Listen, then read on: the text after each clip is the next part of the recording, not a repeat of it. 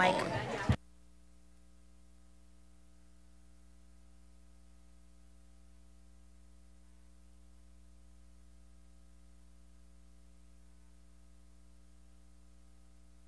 Nice to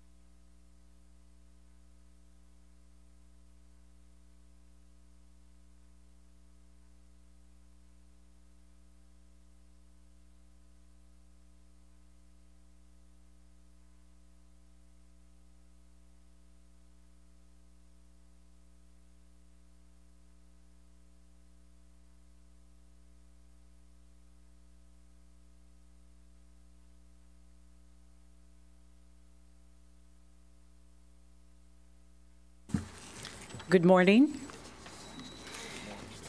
Thank you for joining the Appraisal Subcommittee's hearing on appraisal bias in the residential real estate market. This hearing is being recorded and live streamed at consumerfinance.gov/events. My name is Ixta Martinez. I serve as chair of the board of the Appraisal Subcommittee, or ASC. I also serve as the Deputy Director for the Consumer Financial Protection Bureau, the CFPB.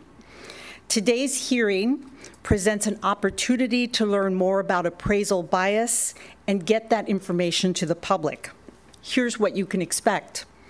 ASC Executive Director Jim Park will frame the discussion by providing a short presentation about the ASC and its authorities. Following his presentation, we will hear from a panel of witnesses who represent different sides of the home appraisal transaction: homeowner, lender, appraiser, and an academic who has conducted statistical analysis of available data on appraisal bias. The witnesses will share their perspectives on appraisal bias, its scope, root causes, and impacts on consumers and the marketplace more broadly. After opening statements from our witnesses, representatives of each of the 7 agencies comprising the ASC board will pose questions to the witness panel. To kick off today's hearing, we are honored to have the Secretary of the U.S. Department of Housing and Urban Development, the Honorable Marcia L. Fudge. Secretary Fudge's career has been dedicated to helping families and communities across the nation. Before serving as the 18th Secretary at HUD, Secretary Fudge served as the Director of Budget and Finance in Ohio's Cuyahoga County Prosecutor's Office, 2 terms as the Mayor of Warrensville Heights in Ohio, and then as U.S. House of Representative for Ohio's 11th Congressional District from 2008 to 2021. Throughout her service, Secretary Fudge earned a reputation of tackling the unique challenges confronting low-income families, seniors, and communities across the country. The Secretary co-chairs the Interagency Task Force on Property Appraisal and Valuation Equity, or PAVE, along with Ambassador Susan Rice, the President's Domestic Policy Advisor. The ASC and the individual federal agencies represented on the ASC board are also members of PAVE. I'm extremely pleased and honored to invite Secretary Fudge to the podium.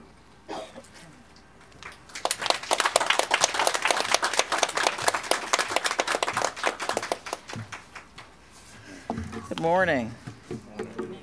That's you're supposed to respond. Good morning. Good morning. Thank you very much. It's a pleasure to be here. I want to thank Deputy Director Martinez. I'm certainly happy to be here, and I want to thank all of the members of the Appraisal Subcommittee, including Vice Chair Bobby Borland, a dedicated public servant and a member of our team at HUD. It's a pleasure to join so many of my HUD colleagues, including FHA Commissioner Julia Gordon, who will ask questions of our witnesses later, and several other public servants who are committed to collaborating with our partners across government and industry to address this very important issue. Mr. James Park, I thank you so very much for your leadership and your partnership on the Appraisal Task Force. Your expertise, your passion, and your commitment have made this a lot easier for us to move this process forward. I want to thank you for making a difference. We appreciate it. Since day one, the Biden-Harris administration has worked to root out bias in the appraisal system. The work is critical to our efforts to advance equity, racial equity in particular, in all that we do. And it is deeply important to me, both as Secretary of HUD and as a Black woman. I know firsthand what it is like to be told that your home is worth less than the house down the street because of the color of your skin. It is heartbreaking to hear the stories from Black and brown homeowners across the country who feel forced to remove family mementos and photos in hopes of receiving a fair and accurate valuation. I do not intend to do that, and I do not intend for anybody else to have to do it. The impact that discrimination has on a person cannot be overstated. The Fair Housing Act of 1968 was signed into law 55 years ago to put an end to the ugly practices of perpetuating housing segregation and knowingly excluding Black people and all those who have been pushed to the sidelines of our society for far too long. Owning a home should provide a clear and direct path to the American dream. Instead, the current system continues to signal to people that look like me that this country does not see us as deserving of equitable treatment.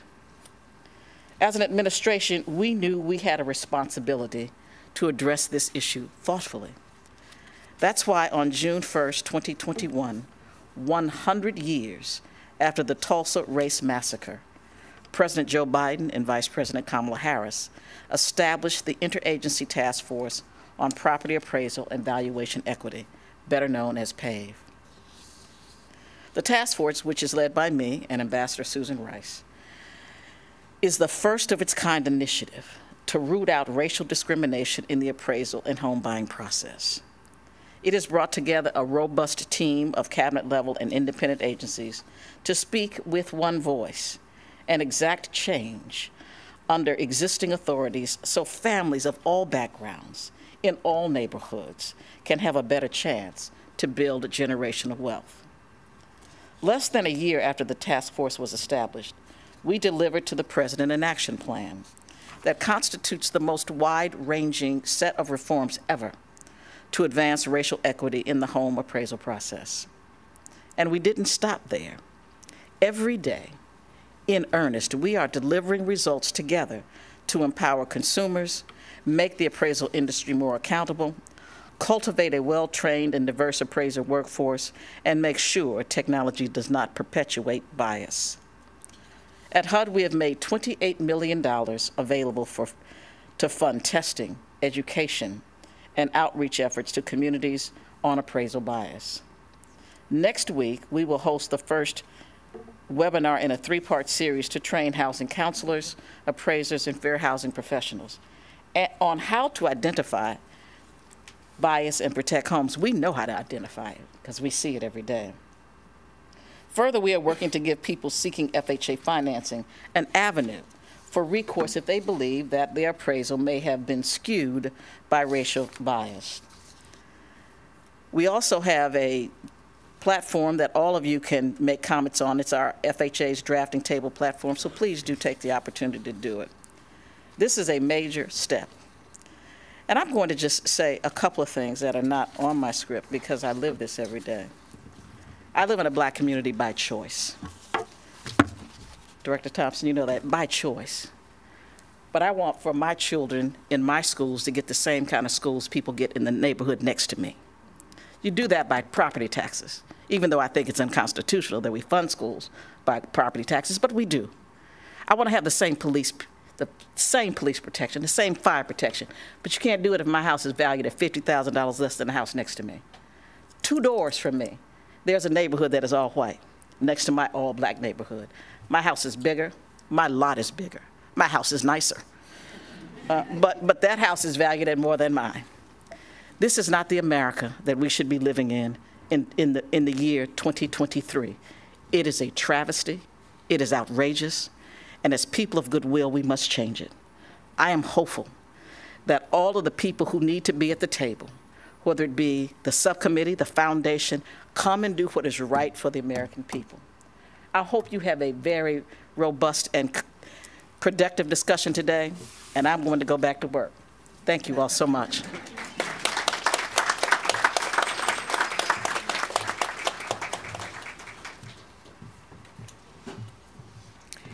Thank you, Secretary Fudge. There are many aspects and considerations that attach to appraisal bias, and today's hearing is not meant to be exhaustive. In fact, some crucial voices are not represented here today. Based on the information we gather, the ASC may hold additional hearings on targeted topics related to appraisal bias. To help gather more information, the ASC is taking written comments from the public through February 8th, 2023. You can submit a comment by emailing appraisalbiashearing@asc.gov. It's now my pleasure to introduce the ASC representatives. They are Rohit Chopra, Director of the CFPB, Julia Gordon, Assistant Secretary for Housing and the Federal Housing Administration Commissioner at the U.S. Department of Housing and Urban Development, Sandra Thompson, Director of the Federal Housing Finance Agency, Jean Marie Kamyathi, Deputy Director, Office of Credit Union Resources and Expansion at the National Credit Union Administration, Luke Brown, Associate Director for the Supervision Policy Branch within the Division of Depositor and Consumer Protection at the Federal Deposit Insurance Corporation, Suzanne Williams, Deputy Associate Director, Division of Supervision and Regulation at the Board of Governors of the Federal Reserve System, and Enos Thomas, Deputy Comptroller for Credit Risk at the Office of the Comptroller of the Currency. Next, I'm pleased to introduce the ASC's Executive Director, Jim Park, who will provide remarks about the ASC's mission and authorities. Jim has served as Executive Director since 2009. Jim, you have the podium.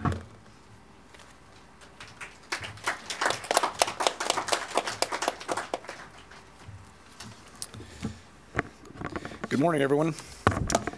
I'm Jim Park. I'm the Executive Director of the Appraisal Subcommittee, and I've had the privilege, as Chair Martinez just mentioned, I've had this privilege since March of 2009.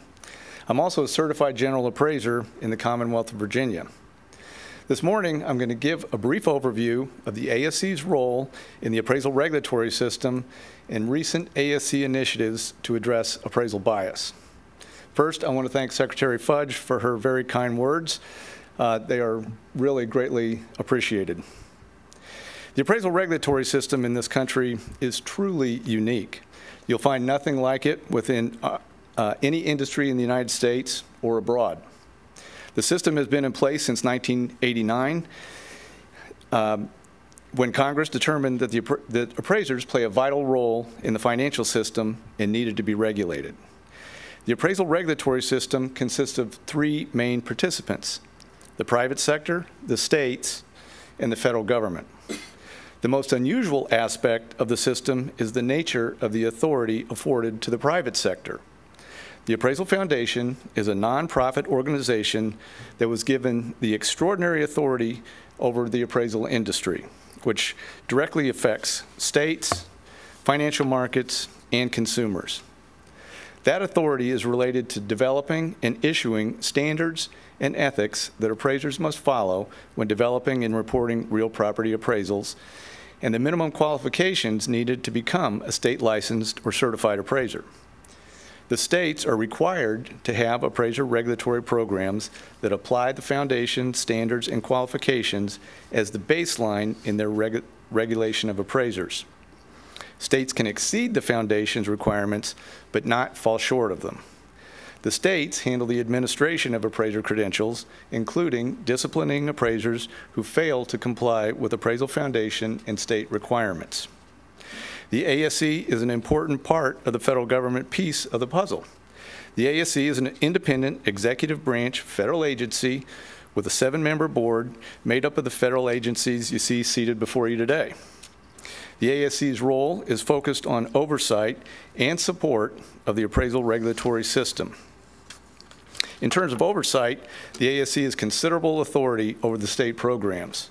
We conduct regular compliance reviews of the state programs to determine their level of compliance with appraisal foundation and other federal requirements.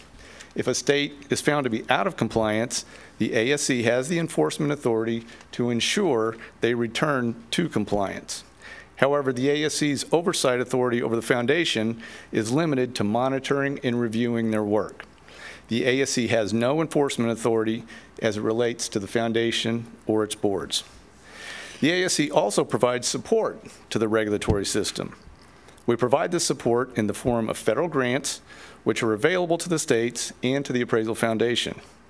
My staff and I also spend a lot of time coordinating with the states, the foundation, and other industry stakeholders to ensure they are informed on the ASC's requirements for compliance with federal law and regulation, and encouraging everyone in the regulatory system to work together to advance the needs of stakeholders, including consumers. The ASC also houses the National Registries of Appraisers and Appraisal Management Companies. The ASC operates a hotline online and by phone to provide referrals regarding complaints about noncompliance with the uniform standards set by the Foundation's Appraisal Standards Board and appraiser independent standards from homebuyers, lenders, appraisers, and others to the appropriate regulator. Although currently the hotline only provides general information about where to file a discrimination or bias complaint, we are developing a strategy to expand the hotline to provide referrals for potential victims of appraisal bias or discrimination at both state and federal levels. So why is the ASC holding this hearing?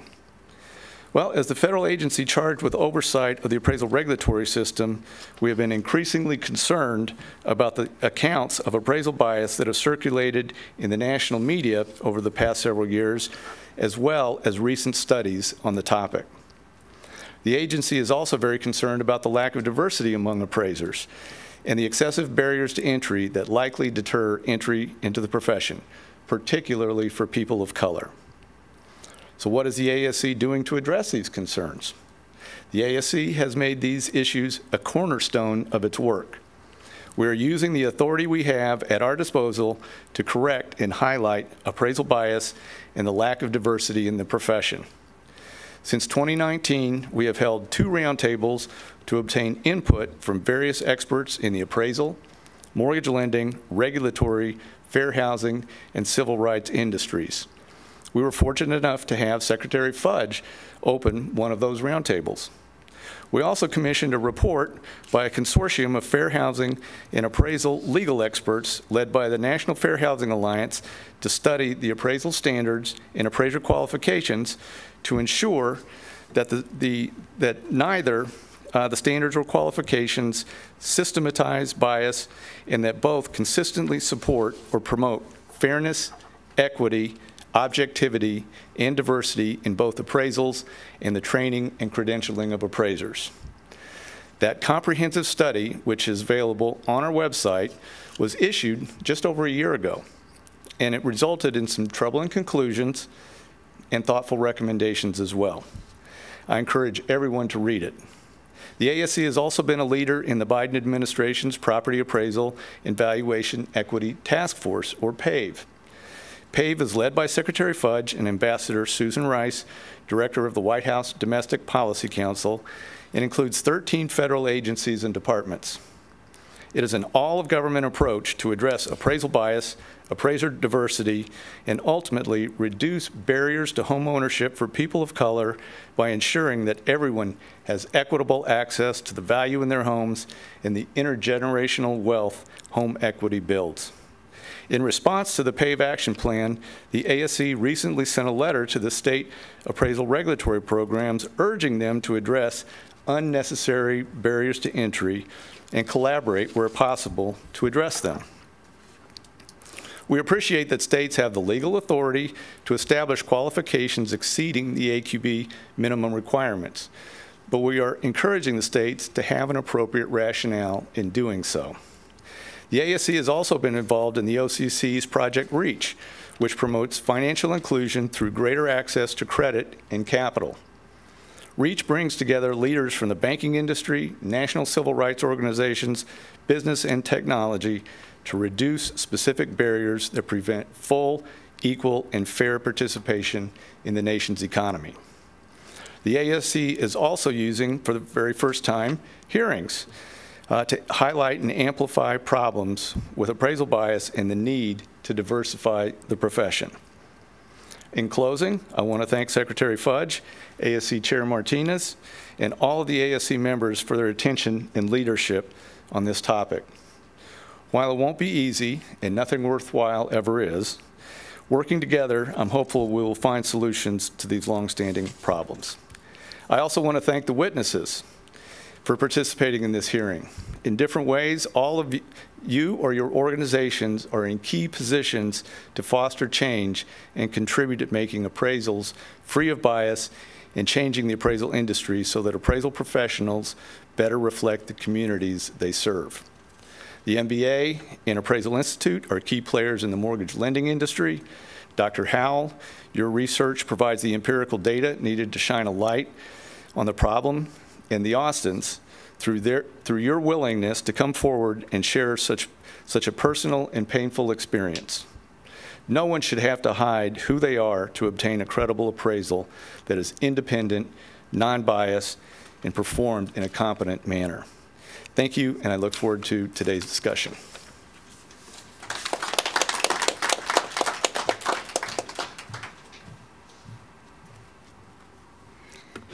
Thank you, Jim. Clearly, the ASC has the ability to make market impacts.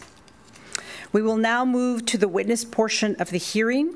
Witnesses will have approximately 5 minutes to share their thoughts on what appraisal bias is, its causes, and its impacts. Joining us as witnesses today are Dr. Jania Howell, Visiting Assistant Professor of Sociology at the University of Illinois, Chicago, Paul Austin and Tanisha Tate Austin, homeowners from Marin, California, Michael Frattoni, Senior Vice President of Research and Technology and Chief Economist at the Mortgage Bankers Association, and Craig Steinle, President of the Appraisal Institute. We'll begin with Dr. Howell. Dr. Howell? Thank you. Good morning, representatives of the Appraisal Committee and Drs. Park and Martinez. Thank you for this opportunity to testify in front of you today. A decade ago, my collaborator, Dr. Elizabeth Korver-Glenn, and I began researching appraisers. Like most people, we had grown up being taught that a property's worth was based on its location. Communities with well-constructed homes that were larger, with ample school resources, and lots of retail establishments should be worth more. Yet as we began to investigate the industry itself, we noticed that something was significantly off. At the time, we were living in Houston, where there are several highly sought-after Black and Latinx middle-class neighborhoods. And even though their properties are really comparable to lots in white communities, we noticed they were repeatedly valued considerably lower, even when they were for sale and buyers had already offered higher prices. So this began what has now become a decades-long investigation that has produced 3 distinct empirical studies. Our first study looked explicitly at Houston's real estate market. We started by interviewing and observing over 100 industry professionals, and we noticed that their racialized assumptions influenced how much they were appraising properties. But that's not how they understood the process themselves. They thought that their method, namely the sales comparison approach, was giving them the most accurate estimation of the real estate demand in various communities. So to test that assertion, we used nearly 1 million records of single-family houses from across the county that Houston is located in, And we noticed first that homes in white communities were valued at 800% more than communities of color.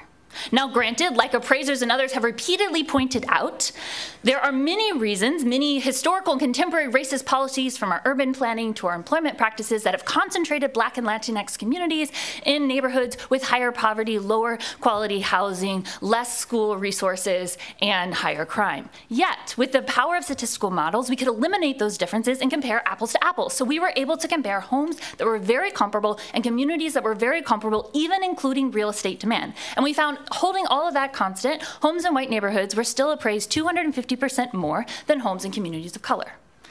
So clearly, what appraisers understood their method to be doing wasn't what was actually happening. But granted, at the time, we were just looking at Houston, so we wondered, is this a national problem, and was it changing over time? So this led us to our second study, which examined homes across all US major metropolitan areas, looking from 1980 to 2015. And once again, we found that homes in white neighborhoods were valued on average across our country $250,000 more than homes in communities of color that were identical and comparable communities. More troubling, this was not explained by historical redlining, and the problem was getting worse over time, exacerbating the inequalities. This past fall, when the FHFA released the aggregated form, the Uniform Appraisal Data Set, we completed our third study, bringing our data and research up to date, as well as using data from appraisers themselves. Once again, we are able to demonstrate that across the country, homes in white communities are appraised considerably higher than homes that are comparable in comparable neighborhoods of color. Even more disturbing, the inequality that we observed in our previous studies was increasing, exacerbating to unprecedented levels during the pandemic. Clearly, there are multiple issues here. So what's behind what's going on? Well, we can generally put these factors into two buckets. One bucket is the discretionary decisions of appraisers when they actually go to do an appraisal. So that's everything from evaluating the features of the house, selecting comps, making adjustments to those comps, selecting the opinion of value. And what we've found is both how appraisers are trained to identify an ideal buyer and their own racialized assumptions influence that process. But to be honest, that is only a small part of the broader inequality we see. Most of the inequality is due to the second bucket, which is the appraisal method. It's helpful to understand that the appraisal methods we currently use were elevated in the 1930s and the 1940s and promoted by academics and real estate professionals who were intentionally trying to create a method that would appraise homes in white communities more than communities of color. Although there are multiple, obviously, fair housing legislation and court cases that have explicitly outlawed the use of race as a formal justification for home values, we see that the initial designer's intents have continued because nothing has been changed or challenged about the method itself. Combined with the increasing financialization of the housing market, white homes are continuing to be appraised at higher values than communities of color. This clearly has multiple detrimental impacts on people's real lives. For one, we have a growing racial wealth gap, in large part due to our appraisal gap. So to illustrate this, take, for example, two families who both bought a house in 1980. They bought very identical houses in identical neighborhoods, but one was in a white neighborhood and one was in a community of color. On average, based on our statistical models, we can estimate that the white family saw their home appraised $275,000 more than the family living in the community of color. Now that's despite all the same kind of investment in their communities remaining comparable. $275,000 different in wealth is equivalent to sending 3 kids to college all the way through, starting 4 businesses, having 9 years of retirement expenses paid, and 10 significant medical procedures or hospital stays. And the impacts don't stop there. The increasing impacts of this inequality has disconnected the housing market from the supply of demand of housing, leading to increasingly unstable markets and an increasing affordable housing crisis. So what can we do about this enormous inequality? Well, I would argue we need to do 2 things. One is to change our actual appraising methods. That includes standardizing the process to decrease discretion within the appraiser's decisionary processes, and also change the method we're using in and of itself. But second, before we can change those processes and have an effective method, we need to address the inequality that we have deliberately created as a community, and particularly through government agencies and support. And that requires investigating and providing programs and resources that give reparations to those who've been most significantly hurt by this inequality. Because if we all want to pursue a life, liberty, and pursuit of happiness, we need to have an equitable system moving forward. Thank you again for this opportunity to testify, and I look forward to your questions. Thank you, Dr. Howell. Next, we have Paul Austin and Tanisha Tate Austin, homeowners of Marin, California. You have the floor. Thank you, and thank you for having us. I'm going to speak on our behalf today. Owning a home is the American dream. For most, it's the ability to create generational wealth. For some others of us, it is the ability to utilize the equity in one's home for capital. Since purchasing our home in 2016, we've had several appraisals. This is largely due to the fact that our home is our only access to a lump sum of cash. We should also mention that we're both college educated with over $90,000 in debt between the two of us. Student debt. In January of 2020, we decided to refinance our home to take advantage of low interest rates and to finish remodeling our home. Interest rates were significantly low at the time, in like the 2% category, and we had white friends that had successfully refinanced at that rate. We needed an appraisal of our home to refinance. We had an appraisal done on January 29th of 2020. We were hopeful after the appraisal, and then were shocked when we received a valuation of $995,000, so under $1 million. I know that sounds like a lot of money, but in the Bay Area, it's not really. We then requested a second appraisal and asked a friend who was a white woman to be me and meet the appraiser. Our friend Jan brought over a family photo. We took down our family photos and replaced artwork so there was no trace of us in our own home, a term often referred to as whitewashing. We tried to make the home seem like it belonged to Jan. When the appraiser came, Jan was there alone, working from home at our dining table. She had the deck doors open, which highlighted our amazing view of the bay and the possibility of indoor and outdoor entertaining. She answered the appraiser's questions about countertops, floors, etc. throughout the house. Jan called me after, she called me at work after the appraiser left to tell me that it was done. She asked me to keep her posted on the results. A couple weeks later, we received the second appraisal report.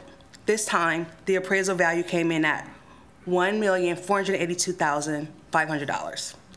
This was nearly 50% higher, a difference of $487,500, just 5 weeks later. Our community is small enough for us to keep track of trends in sales. In fact, we typically go on a tour of the homes that are on sale. Prior to our home appraisal in 2020, I had been closely monitoring home sales in Marin City, so we knew what the comps were. When the comps were not ignored, in fact, in the first appraisal, we immediately had concerns. The comps from Marin City that were included were not comparable in square footage, size of house or type, and many were old listings. The appraiser did not look at properties that were most similar in the nearby areas that have had higher appraisals.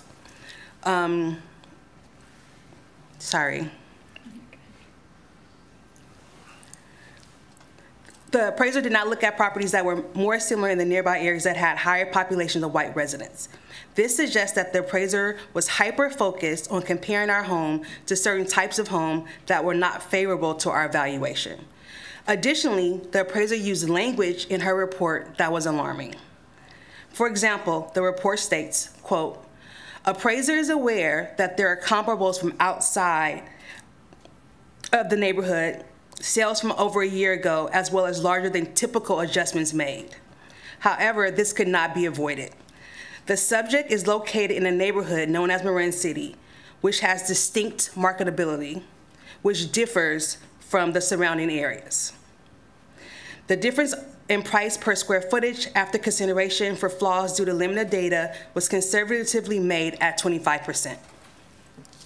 This explanation for the need to make a larger than typical adjustment due to the fact that our home was in Marin City, which has distinct marketability, which differs from the surrounding areas, was extremely concerning. Lastly, the location of our home contributed to the undervaluation of it. This is in line with the historical devaluation of homes in Marin City, the suppression of opportunity for African Americans to buy outside of Marin City for generations, starting after World War II, and the negative narrative spewed about Marin City despite the amazing views, lot sizes, and access to the Golden Gate Bridge. Marin County has a history of racism and discrimination throughout multiple systems. This issue is more than just one bad actor.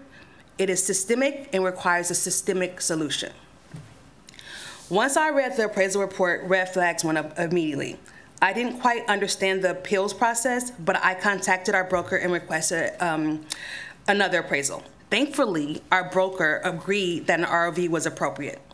I think the consumer should be informed that they are able to request an ROV despite the approval of the lender/broker. After our story went viral and lawyers began contacting us, we learned that HUD had a process.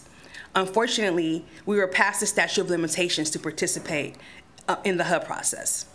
Thankfully, our lawyer and the nonprofit organization that helped us in our lawsuit are well experienced in this issue and were able to advise us on next steps. Given our experience, I would assume that there are plenty of people that don't know what to do if they find themselves victims of appraisal bias and discrimination in our country. The impact of devaluing a home in our country is powerful. It can set back entire communities. The difference that we experienced in our two appraisals was significant. It's the ability to pay for college. It's financial freedom. It's the foundation for generational wealth. It's the difference in the amount of interest rates you pay over the life of the loan. 30 years, that's a lot of money. This experience continues to have an emotional toll on our family. Throughout the process, we have experienced a range of emotions. Initially, we were relieved that we got the value that we knew that we deserved. Then I felt guilty that someone stood in for me. That guilt later transitioned into outrage that we had to have someone stand in for us to get a fair evaluation. There's also the heartbreak of explaining this ordeal to our children. Mom, why do we have to take things out of my room? My most personal items. Imagine having that conversation with your child. It's humiliating. The house is the house. How can the person occupying the house impact the value of the home? Ultimately, the appraisal process is also assigning a value to us. What is the value of the owner? We continue to be disappointed in this process and with our experience. Lastly, we believe that the whole process is too arbitrary and too dependent on the opinion of one person. There needs to be more oversight on the appraisers to get the information correct, or more than one appraiser who conducts the analysis of value. There needs to be a streamlined and explained process for evaluating the home that doesn't introduce bias. The two appraisers who inspected our house, one before we whitewashed it and one after, came up with entirely different comps and a difference in value of $500,000. This should not be possible. This suggests that the process is too subjective. We also believe that lenders should be required to tell consumers that they have the right to request an ROV if they're unhappy with the appraisal.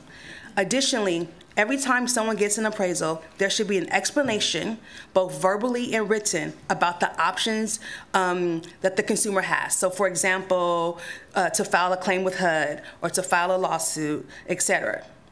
Consumer education is key, and in as many mediums or platforms as possible. So at libraries, through lenders, on social media, and through the traditional media. Thank you for your time.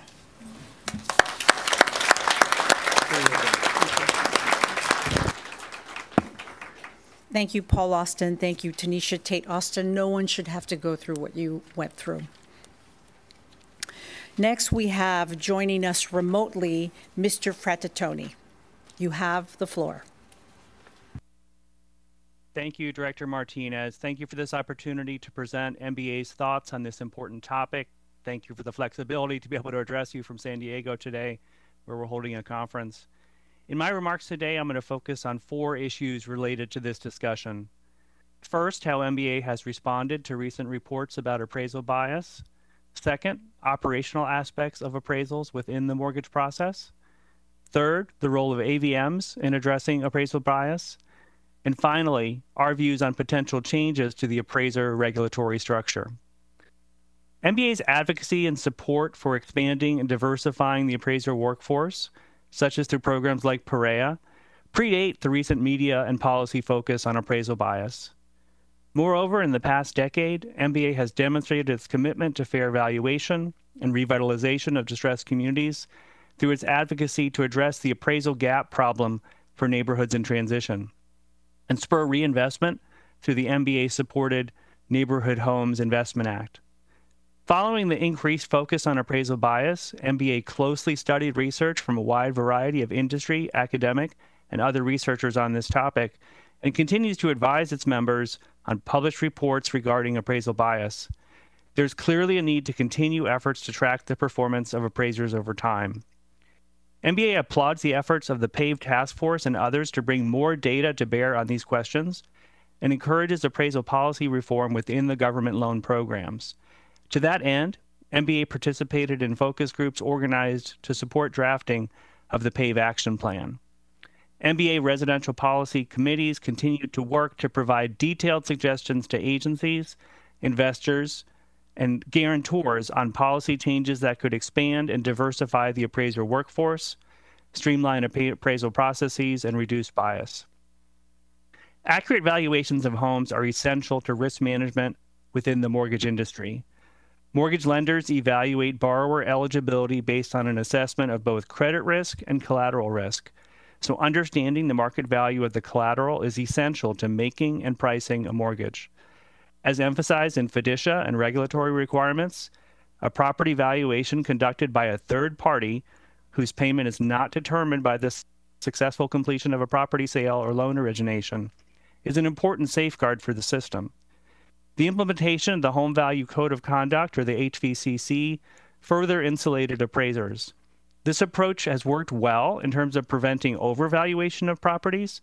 However, there was not until recently the same level of concern with respect to undervaluations. The concerns with respect to appraisal bias highlight symmetric risks that were not previously addressed in prior appraisal reforms.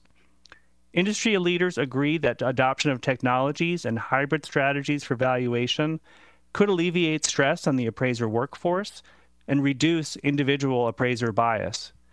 Access to valuation data will be key in fostering the development of new technologies available to appraisers and mortgage lenders. In the decade since the launch of the Uniform Mortgage Data Program, the enterprises have invested tremendous resources in the collection and analysis of loan-level data, and lenders have invested similarly to comply with these new demands from the enterprises. The creation of the Uniform Collateral Data Portal and the UAD are important achievements by FHFA and the enterprises. Much of the improved collateral data has not been made publicly available and remains accessible only to FHFA and the enterprises. The limits on access to this collateral data are especially noteworthy, as many industry participants, along with standard-setting bodies like MISMO, have contributed to the collection and development of this higher quality data. Broader availability of these data hold the potential to improve risk management approaches, enhance forecasting tools, and better determine how valuations differ across geographies and various borrower demographic factors. These expanded capabilities should be made available broadly to any interested stakeholders, including public and private sector researchers. Increased use of new technologies and more robust data sources, including wider industry adoption of AVMs, also can help combat bias in the appraisal process. AVMs are currently used to support valuations, aid quality assurance review and originations, and assist as valuation assessments during post-origination processes. The real estate industry also has been moving towards greater use of digital mortgages, which enable faster processing times and produce cost savings to consumers and investors. Use of additional data and models like AVMs are paramount to the successful implementation of these new technologies. The use of AVMs may not eliminate all elements of bias in valuations, but it could improve upon the current system by potentially reducing conscious and unconscious human bias, which would be a welcome step forward as regulators and industry leaders continue to work to address systemic bias in the long term. MBA understands the concern regarding entrenched patterns of undervaluation and the perpetuation of valuation disparities with any new technology or process, though this consideration reflects the need for proper safeguards as new technologies or processes advance, not a rejection of these technologies or processes. Finally, with respect to the current regulatory structure, MBA supports increasing appraiser accountability while maintaining appraiser independence. MBA would support having state regulators strengthen their oversight roles by holding appraisers accountable for the quality of the property valuations and any findings of bias. Moreover, MBA would support efforts to bring more independent oversight for appraisers. Finally, MBA applauds VA's recent efforts to augment their oversight of appraisers, but would highlight that some additional work is done and MBA stands ready to help VA improve that proposed process. Thank you again for the opportunity to share our views on this important topic. Thank you, Mr. Frattoni. Next, we have Mr. Steinle. Mr. Steinle? Thank you. Good morning. Thank you for the opportunity to testify at today's public hearing on appraisal bias. On behalf of the largest professional association of real estate appraisers, the Appraisal Institute, I welcome the opportunity to discuss this important issue and share the impactful actions already taken by the profession. In addition, I will highlight 3 suggestions for the agencies and the broader ecosystem, including the regulatory and enforcement communities and the real estate and mortgage finance sectors. First, the member agencies of the Appraisal Subcommittee have key roles to play in addressing valuation bias and fair housing, in managing loan guarantee programs, as well as providing supervision and oversight. The agencies have appropriately identified the reconsideration of value or the reconsideration of appraisal results as requiring additional guidance and consideration. All of the attention to date has been on post-appraisal delivery, appeals, when it should instead be focused on opportunities to address any deficiencies prior to completion of the appraisal. The member agencies have an opportunity to replicate a pro-consumer protocol that has been used effectively for many years in supporting veterans in the U.S. Department of VA through their Tidewater initiative. The Tidewater protocol is a formal process for stakeholders to provide relevant information to the appraiser. This type of interaction was once commonplace in the appraisal profession, but in time it has waned due to appraisal independence concerns. This is an opportunity to establish a pro-consumer benefit that virtually all stakeholders support. We believe the agencies should undertake a process similar to that used to develop the interagency appraisal and evaluation guidelines, only focus on the reconsideration of value process. This should start with installing a Tidewater-like protocol throughout the agencies. Once this is established, they could turn to post-appraisal appeal processes. The policies and procedures should apply to the banking regulator agencies, the loan guarantee agencies, and the GSEs. Appraiser independence must be respected, but guidance should provide a clear way to communicate relevant additional information that may not have been initially available to the appraiser. Following a well-defined reconsideration process should be a precondition for policies regarding the ordering of a second appraisal. Secondly, since 2019, the Appraisal Institute has helped lead the Appraiser Diversity Initiative, or ADI, an industry collaboration between Fannie Mae, Freddie Mac, the National Urban League, and the Appraisal Institute. It promotes the appraisal profession to diverse communities. In addition to the seed financial support from the Appraisal Institute's Education and Relief Foundation, ADI has secured additional financial and in-kind support that has provided already over 400 comprehensive education scholarships to diverse aspiring appraisers. This includes a $3 million commitment from Chase Bank, which helped to bolster the ADI program and provide career assistance to ADI scholarship winners. We continue to receive strong sponsorship interest from the appraisal and mortgage finance communities, as evidenced by an announcement just this week from Flagstar Bank of a $1 million contribution to the ADI program. We encourage the subcommittee to engage in grant-making activity of appraiser diversity efforts, such as ADI and the practical applications of real estate appraisal, or PREA. This is a technology-based alternative to gain the required appraisal experience without the need for a supervisor, and it will help to open the door to the next generation of appraisers. I believe this to be a real game changer. Finally, the appraisal profession is moving to enhance education requirements on valuation bias and fair housing. The Appraisal Institute supports additional laws that would require appraisers to take qualifying and continuing education specific to valuation bias and anti-discrimination. We are working hard to equip appraisers with the most rigorous bias and fair housing training of any profession that's subject to those laws. Further standardization is needed at the state level to ensure that complaints alleging appraisal bias are investigated and adjudicated in a fair and equitable manner.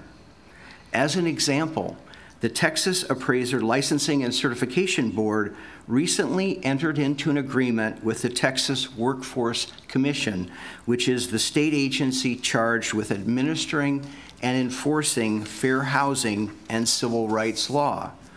Each agency performs functions that are part of their core expertise in collaboration to adjudicate the matter. Looking ahead, as the agencies develop guidance for regulated financial institutions, we cannot emphasize enough the importance of strong collateral valuation policies that encourage the hiring of qualified and professionally designated appraisers, such as those who have earned the Appraisal Institute designations. We also emphasize the need for creating and maintaining strong appraisal review functions. The two together can mitigate many appraisal quality concerns for the betterment of all parties. Thank you to the subcommittee for hosting this forum, and I look forward to your questions. Thank you, Mr. Steinle.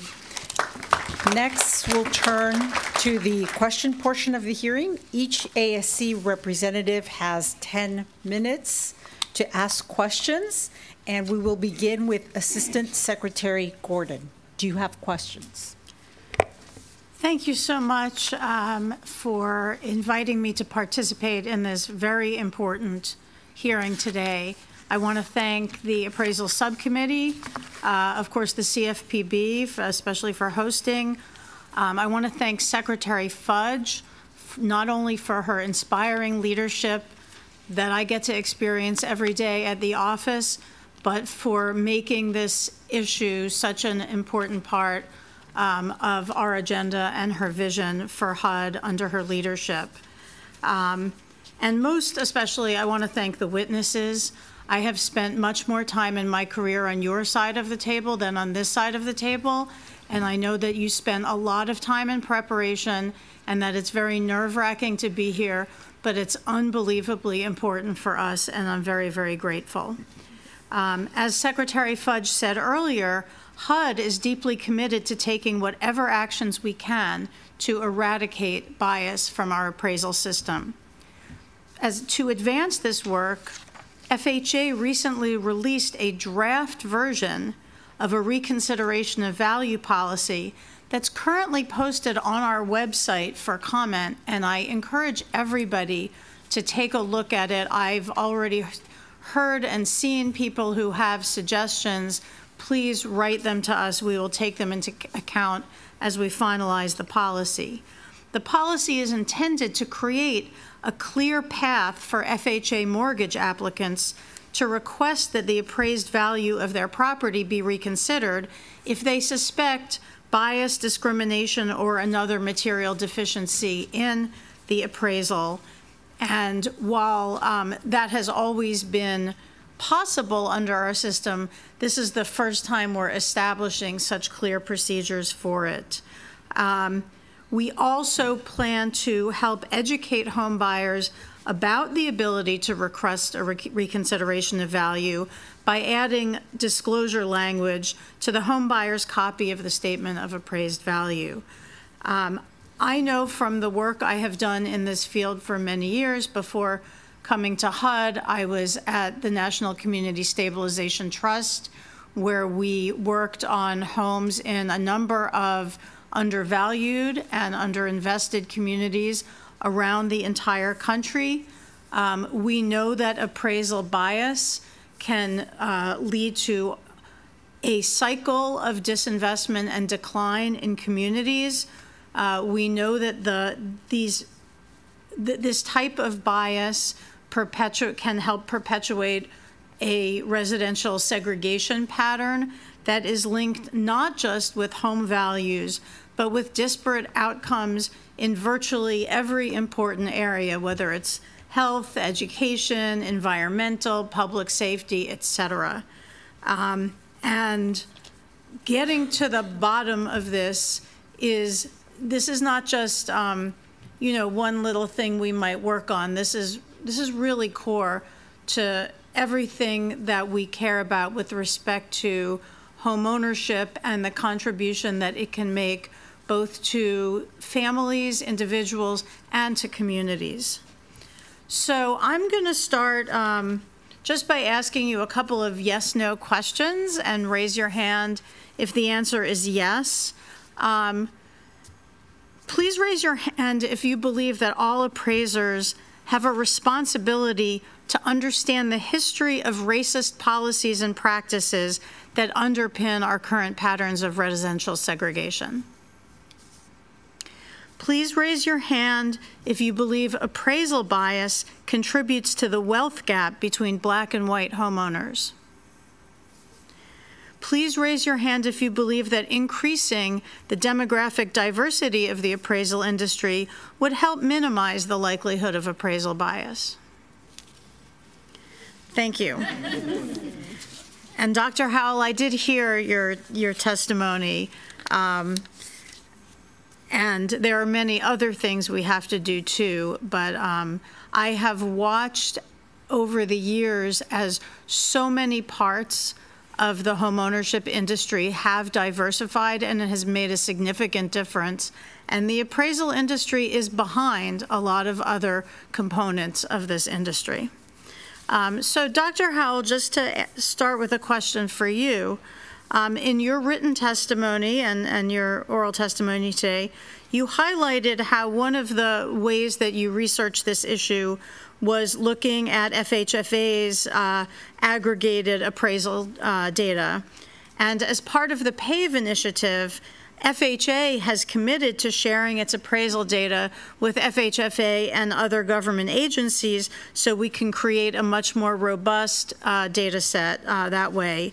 And I know that the collection of data in this way has profound implications for the development of policies and processes. I've been, doing research and policy development for years, for example, using HMDA data. And so I'd like you to just discuss briefly the importance of public access to appraisal data on government-backed loans for your research and for larger efforts to eliminate appraisal bias.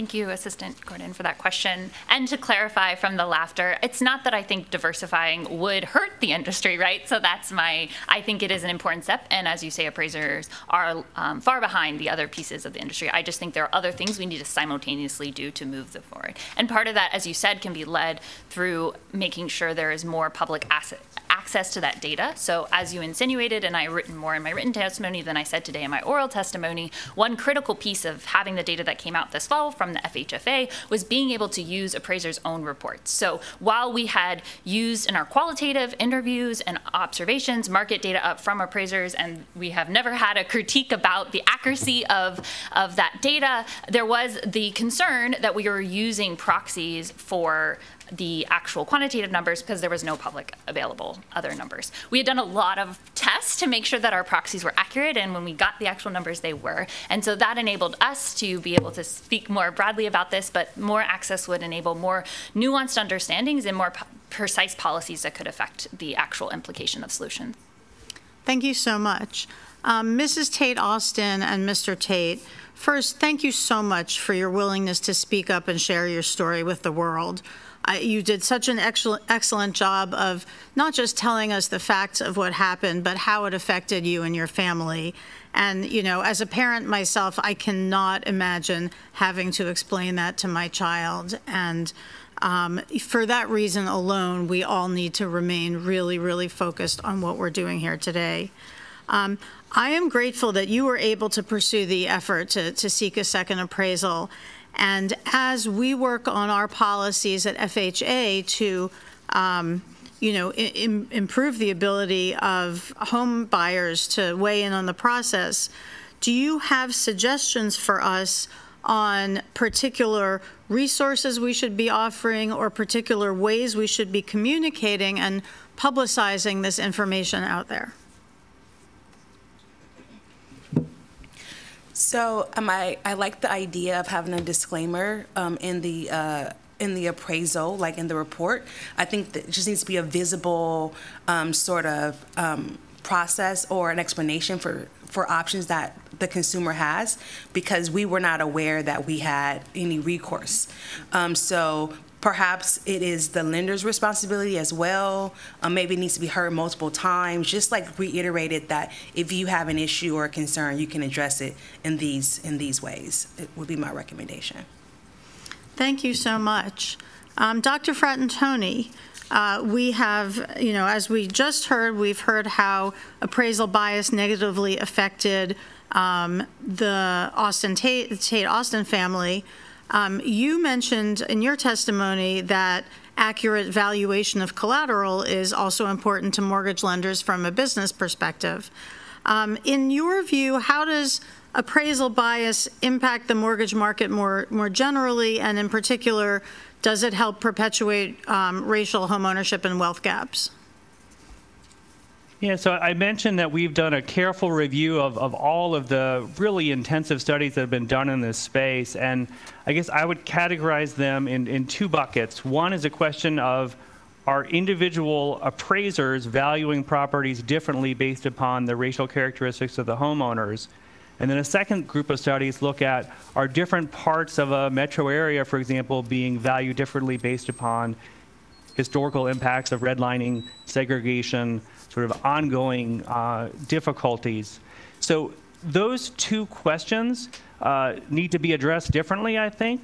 And with respect to the first, the issues around increasing the diversity of the appraisal workforce, some of the checks that can be put in the process with respect to where the value is compared to an alternative valuation approach. And again, that sort of symmetric approach for an under and an over valuation. The second question of, and this certainly gets to what the Austin Tates were talking about, different parts of a metro area being valued very differently. I think that really gets to bigger picture policy questions beyond just the mortgage finance system. Thank you so much. My time is up. I really appreciate everybody being here today. Director Thompson? Sure. Good morning, everyone, and thank you for the opportunity to be here. I'd like to thank Director Chopra and the CFPB for hosting today's hearing, as well as the panelists and witnesses for sharing their perspectives on this very important issue.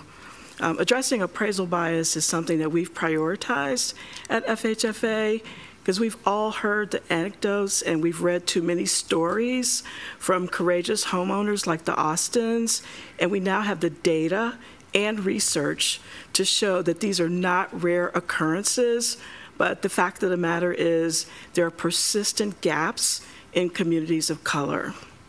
Just last October, FHFA published a new appraisal data set that's available on our website.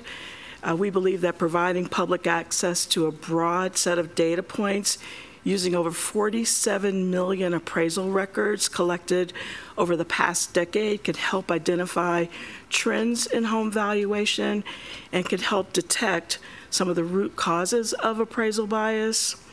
Our own research at FHFA using this data shows that communities of color consistently face higher rates of undervaluation. Indeed, the proportion of properties that are undervalued in high minority census tracts is 74% greater than the proportion in non-minority tracts. In minority tracts, the comparable proportion of undervaluation is 43% greater than in non-minority tracts. FHFA has also begun sharing its extensive appraisal data with HUD, CFPB, and the Department of Justice to ensure that we can hold bad actors accountable for biased appraisals. We're also pursuing initiatives that address current appraiser qualification requirements through the PAVE Appraisal Bias Task Force, which is led by HUD Secretary Fudge and Ambassador Rice.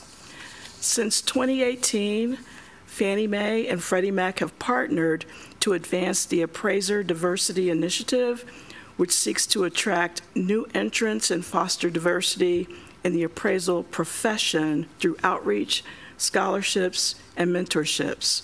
And I believe we heard earlier that to date, this program has awarded more than 400 scholarships to diverse individuals and gained 17 sponsors. While we've made some strides in this endeavor, we still have a long way to go, and we should all commit to action when it comes to this issue. Our role, whether we're working in or with the federal government or industry, is to ensure that the housing market works for everyone, and everyone means all, not some. And guaranteeing an efficient and equitable valuation that eliminates appraisal bias is one important way to achieve that objective. This is why events such as today's hearing are so critical. It shows a coming together of stakeholders to address this very significant issue. I appreciate everyone for being here today to share ideas on how we can implement effective solutions to address appraisal bias. And I do want everyone to understand that from FHFA's perspective, the issue is not higher values, it's fair values. And we want to make sure that that takes place across the board. I did want to highlight something that Mrs. Tate Austin said, and it was something that we at FHFA, in our review of some of the language that's on the millions of appraisals that we did find some concerning language that was similar to what you referenced. Now, we had one appraiser describe a neighborhood as working class Black. Another described a neighborhood of immigrants as one spicy neighborhood. Several appraisers recorded the demographics of the neighborhood on the appraisal, with one noting an area had a Black race population above state average. I mean, these are the things that we really need to bring to the forefront. These are real issues. This is a real issue for so many people across this country. And again, we want to make sure that everyone has the same access to equity and housing in particular, because it is the biggest contributor to wealth for many families across America. So my first I just want to start by acknowledging the Austins for being here today. It takes a lot of courage to come across the country and to be so public about this very important issue. We really appreciate your willingness to share your experience. It is not the most pleasant experience, but we really do value and appreciate your time, and thank you. I did want to ask Dr. Ha, I have a list of questions here, and also to Mike Frattantoni from the MBA. You know, FHFA has released data. You know, we're trying to release more data, and I heard two issues come up. One, more or increased access, and two, I guess my question to you would be, are there other data elements, you know, based on the data that we have published, are there additional data elements that we can share with the public to be helpful in this issue? Thank you for that question and all your work at the FHFA to make this data public in the first place. I would generally say there's kind of two different areas to answer that question, and maybe to give a little context for those who are less familiar with the data. So the data is coming in as individual reports from individual properties, and that information has the direct information on, for example, the exact comp that was pulled and how those adjustments were made. And so some have wanted that level of information public, both for accountability on how those decisions are being made and to increase the kind of public database of properties that appraisers and others could pull from. However, there's a second kind of category is other variables that can still be released with the current approach, which is not releasing individual level data, but releasing aggregated data. And I've been in contact with various members on your team outlining multiple different variables that we could add to that would increase our understanding. So everything from, to use the comp example again, and the mean distance that comps were pulled from the property that was not released in the first release, to specific things about both the comps and the properties that were not released, like even just how many bedrooms and bathrooms and square footage, more of that could be released, and it wouldn't violate any current standards of how the privacy is being dealt with, but would increase our understanding of what's actually going on. Great, thank you. Mike, any observations on additional data? Yeah, well, thanks, Director Thompson. And first, I would just completely agree with you that one of the major steps we need to take here is just to remove subjectivity from the process and move to more database objective metrics and really move to a place where you can flag an undervaluation and flag an overvaluation based upon a rich core of data that everyone has access to. And our request is really just to, again, sort of open the curtains on more of the data that the enterprises have had access to historically, to allow lenders and mortgage insurers, the appraisers themselves and the appraisal management companies, access to that same level of rich data, so that, as Mr. Steinle was saying, that they're not surprised by being told that their valuation is far off the mark, either above or below. They have the same kind of checks built into their processes, and it's not an after-the-fact correction that needs to be made. Thank you. Great, thanks. And I did want to acknowledge the reference to the consumer or borrower awareness of the reconsideration of value, because that is something that many people don't know about in the appraisal process. And I commend you for bringing it up, and you guys for doing your rule writing. Just had a couple questions for you, Mr. Steinle. I noticed in your written testimony that you were not necessarily in favor of, I guess my question would be a little different. How can the sales comparison approach become more equitable in from your perspective? I was going to ask a different question, but I think that was more appropriate. Thank you. Appraisers are tasked with finding the market value of a property, the most likely sale price that will occur when a knowledgeable buyer and a knowledgeable seller interact in the marketplace, both operating in their best interests and not under duress. And the sales comparison approach has been rooted in economic theory for a long time. It's accepted by the administrative branch of our government, the judicial branch of our government. The sales comparison approach has worldwide economic acceptance. And We believe at the Appraisal Institute that a lot of the instances that we're reading about are best corrected with the use of a well-trained and highly qualified appraiser that is geographically competent in the area that they serve. I am a practitioner. I don't regard my values as subjective as long as I support the information and the adjustments I'm making with actual data from the market. I don't make the market, but I read the market. And for me, trying to determine what the market value of a property is without looking at sales nearby would be very difficult.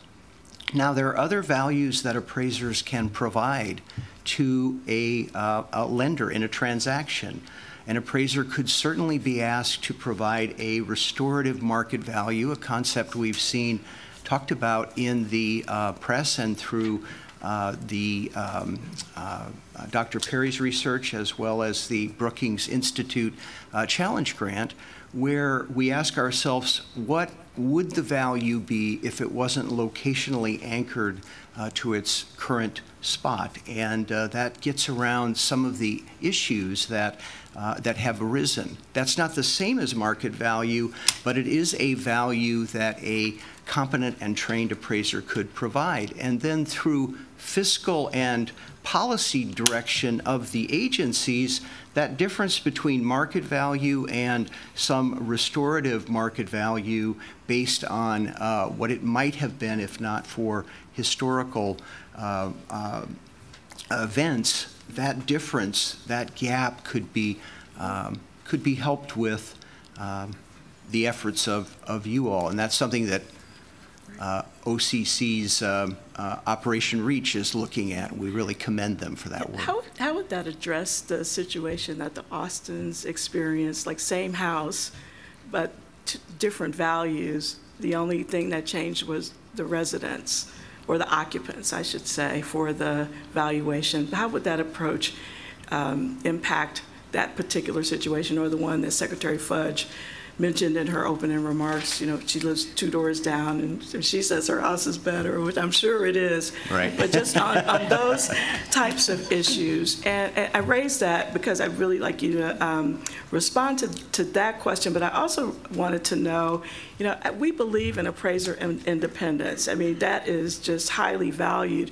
How do you address these types of issues and still maintain appraiser independence without the inference that we're looking for higher values? And again, I think I mentioned it's not higher values, it's a fair process. It's fairness in the valuation, unbiased valuations. And so just trying to take the recommendation that you've just mentioned and apply it to these issues that are before us today.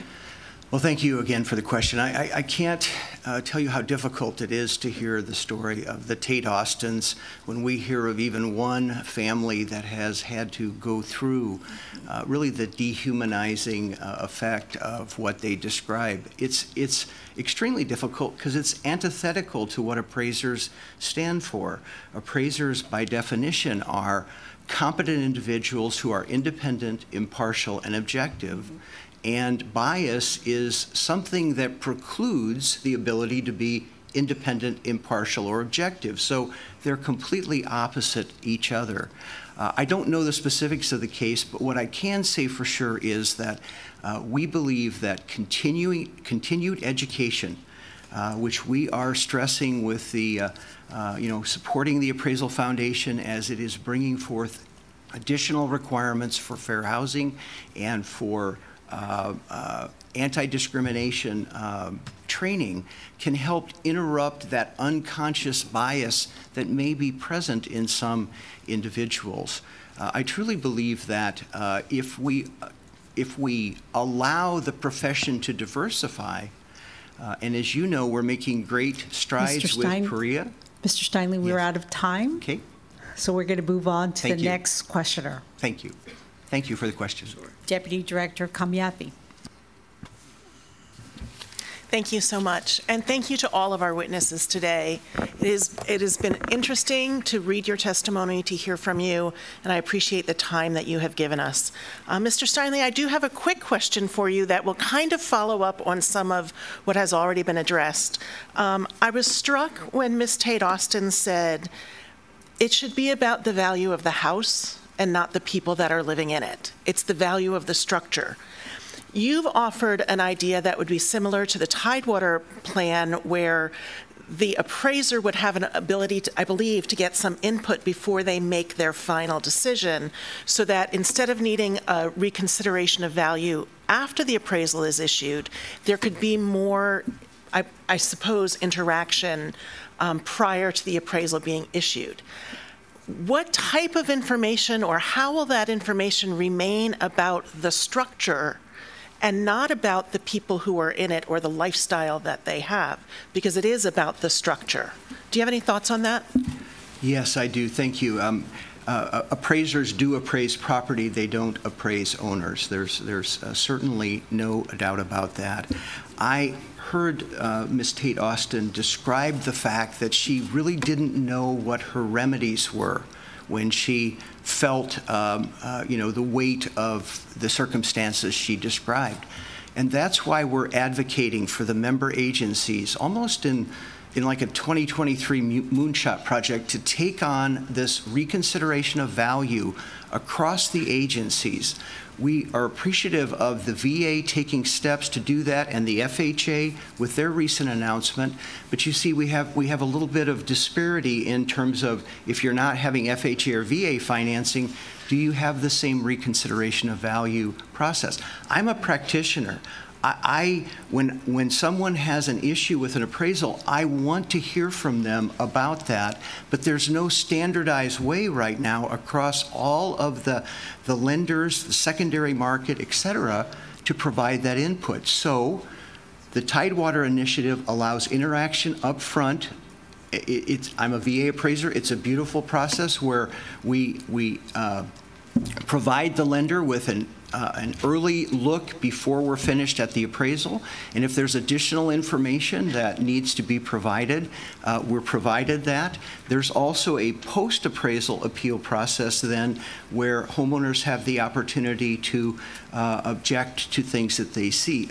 No homeowner like the Tate Austin should go into the home borrowing arena without knowing there's a reconsideration of value or a reconsideration of the appraisal results process that both looks before the appraisal is turned in and then after it is. Thank you. The other information that I was struck with was when Dr. Howell talked about her research and her initial steps of research, that we all go into the appraisal process thinking the value of your house is based on where it's located, what it's around, what the comparables are, how it fits into the neighborhood. But then I've also heard comment and testimony that the sales comparison method is not necessarily the fairest method, or when you can pick which comparables you use, that may not come to a fair and equitable appraisal. So, Mr. Frattantoni, I'd like to pose this question to you. What if we didn't use the sales comparison approach to value? If it was no longer considered reliable, or the government agencies and entities no longer use that as the basis for what we're lending on, what do you think the impact would be on the mortgage market, the mortgage lending, and the wealth that we're seeing in this country? What kind of an impact do you think changing the approach we use would have predominantly in the mortgage market? Yeah. Well, that would be an extraordinarily significant change. As you know, the three typical approaches are the sales comparison approach, the cost approach, what it would cost to rebuild the property from scratch, and then an income approach, more typically used in the commercial space, of how much income is that property going to produce, and then use a cap rate to turn that into a value. In the residential housing space, the sales comparison approach is by far the most widely used, and I think the effort in our mind really is making sure it's being done with high quality data, being done without a real subjective use of which properties to include as comparisons. And again, move to the most objective data-centered approach that we can. You know, if you look at AVMs, that's essentially what they're doing as well. They're essentially conducting an automated version of a sales comparison approach using many more properties, not just limiting it to a handful that are close to the subject property. So I don't know that it would make sense to move away from the sales comparison approach, given the challenges, but there are certainly ways to improve it and to reduce the potential for any bias entering the process. Thank you. And I have one last question, and this is for Dr. Howell. Based on the research that you've done and the work that you've done, do you believe that the standards that we're using to do appraisals today are perpetuating the bias, or do you think we are moving away from that and moving to where the historical bias in the homeownership process is no longer prevalent? I believe we're perpetuating and making it worse. To clarify something that I've heard kind of summarized back to me and other witnesses here today, often, this is very common in the US, we like to believe, no matter what point in history that we are, that racial inequality is behind us. If you study the time period after the Civil War, this was the discourse happening. If you study the time period in the 60s and 70s, this was the discourse happening. It is still the discourse happening. It's a lot easier to believe the problems are behind us. But what I was trying to discuss this morning, and what I've clearly outlined, particularly in our 2021 social problems piece, is that we explicitly model how the direct influence of past historical practices, particularly those in the real estate market, are influencing contemporary values. And yes, there is a role. I wouldn't be a sociologist who didn't study history and all these things if I ignored that, and the empirical data proves that that's a role. But all of our comparable estimates that I was sharing earlier are holding that constant. So this kind of discourse slip that we make in our language of insinuating that it's because of past processes is not empirically bearing out in the data. We are contemporarily making this problem worse. And I would argue, as I said earlier, a huge piece of this is a sales comparison approach. Thank you. And I'll yield my time. Associate Director Brown. Thank you, Chair Martinez. I would like to join in thanking our witnesses today for joining us to participate in this important hearing and help us focus on the challenges facing people of color. I particularly want to thank the Austins as well for joining us. I mentioned a few minutes ago to them that I had read about their situation in the paper last year, and I just remember shaking my head. I think it's truly generous for you to join us here and share your story and help contribute to solving the problem. Really impressed with what you all have done, with what you faced, and can't imagine how frustrating that was. I also mentioned the Austins that I remember seeing the photographs and what a beautiful area, and to be tainted by these kinds of issues is really concerning and frustrating. So thank you again for joining us and helping the Appraisal Subcommittee explore ways to prevent and eliminate bias. Let me turn to my questions. If I may, Mr. Steinle, I'd like to start with you.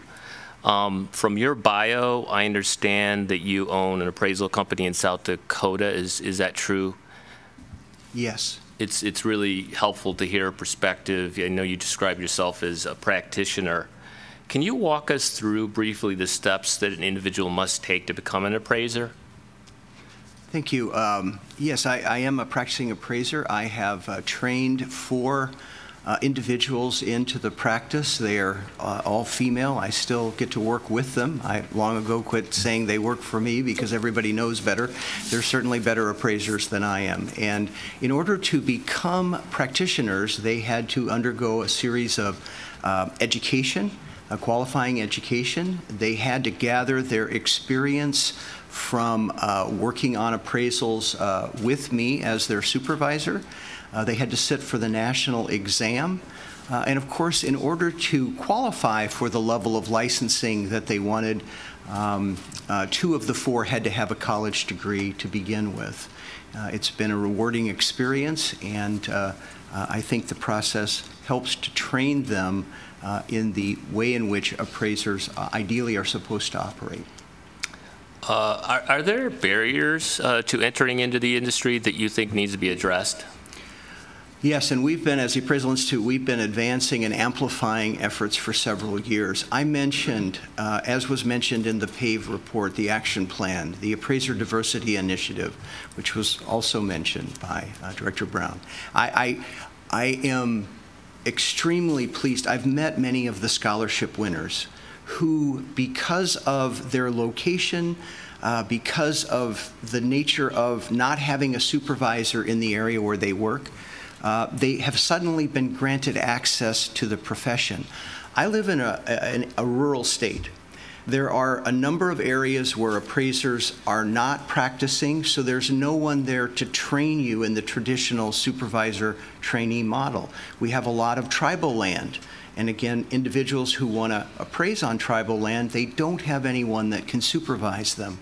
So through the Appraiser Diversity Initiative, which is scholarshiping the education and materials to those individuals, and PREA, which allows them to gain their experience component in an automated, simulated, and virtual way, kind of like the Mr. Steinle, I'm sorry to break in here. Yeah. That's helpful. I read your testimony, but it would really be helpful for, I think, the ASC to understand better what the appraisal barriers are specifically. I know you talked about rural areas, and that's understandable, but could you walk through some of the very specific barriers that I really think would be helpful for us to understand that better? Thank you. And that is the barrier I was getting to. The barrier is the one model that the qualifications allowed for an appraiser to enter the profession was the traditional supervisor trainee model.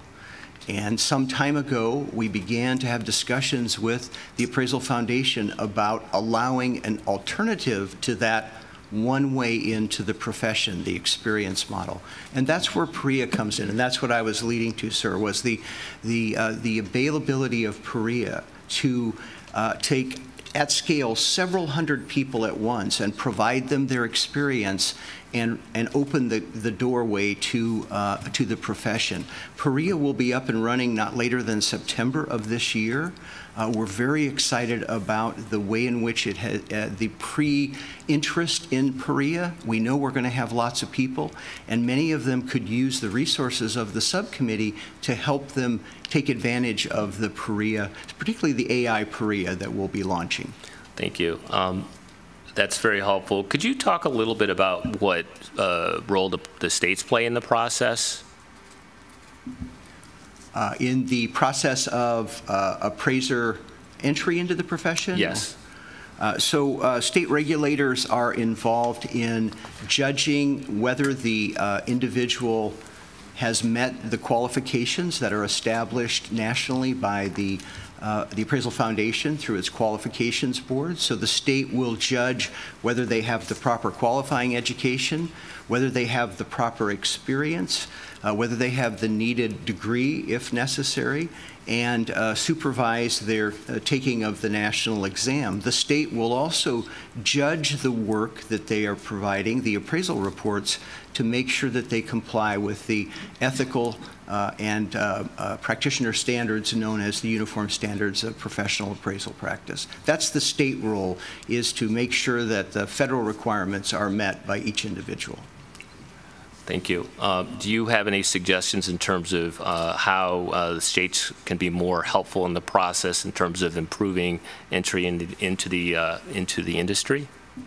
Well, we have been fortunate. We originally had just a handful of states that were going to welcome PREA with open arms. But at this point, we're nearing 40 of the states that are going to accept PREA for their experience component. Again, that does not require a supervisor. It is a mentored program with real estate appraisal professionals, but it's not the same as a full traditional supervisor. So the states that have not yet accepted PREA, we would ask them, and we would ask your help in making sure that they will do that. PREA is that game changer that I mentioned in my oral testimony. Are there any costs associated with entering into the industry to become an appraiser? There's cost of qualifying education to meet that. There's the cost what's the average cost? Rough numbers, I would say about $2,000 in costs. Do you know what the basis of that number is? The 2,000? The courses are priced according to what the length of the courses, what the market will bear, and there is some disparity among different providers as to where they price their offerings. But qualifying education is the first expense. There's an expense to take the national exam, and there's certainly an expense involved in the experience component, whether it be a traditional supervisor-appraiser relationship or through PREA. Thank you very much. And I'm not sure how I'm doing on time here, but one other question before I... 2 more minutes. 2 more minutes, okay. One more. Hearing the story from the Austins, obviously consumer complaints are incredibly important. Have you thought about the state process and their focus on complaints and how complaints can be addressed, followed up on, if an issue is identified by a consumer? Well, 2 things. The first thing is, as I mentioned, the reconsideration of value process. Consumers need to understand that. It needs to be made more uniform. Some agencies, some lenders don't even have an ROV process. So that's the first thing that should be done. On the state side, as I mentioned in my oral testimony, state appraiser regulators are not used to adjudicating complaints involving fair housing or implicit bias. And so we've been asking states, working with them, to make sure they have adequate expertise to handle that part of a complaint and make sure that that is adjudicated fairly and equitably, so that appraisers who need additional training, need additional help in the areas of discrimination, anti-discrimination, and fair housing get that and receive that as soon as they can. And I know I'm running out of... I am out of time. All right. Thank you very much. I appreciate it. Next, we have Deputy Associate Director Williams. Thank you, Zixta. And thank you for the ASC for holding this hearing, and the CFPB for hosting, and especially to our witnesses for all your time and travel here and sharing your experiences with us.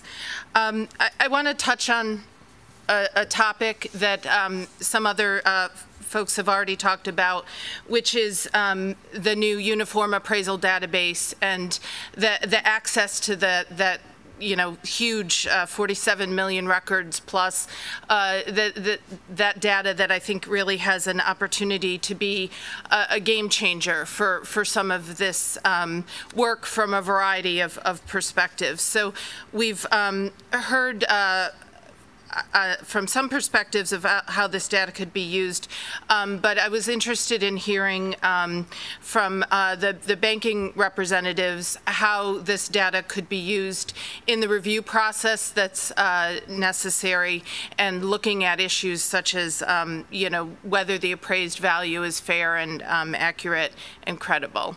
How the new paved related data set could be used in improvements or a check when the banks review those appraisals. Is your question to the MBA representative? Yes, sorry. Okay, thank you. I just wanted to be sure about that. Yeah.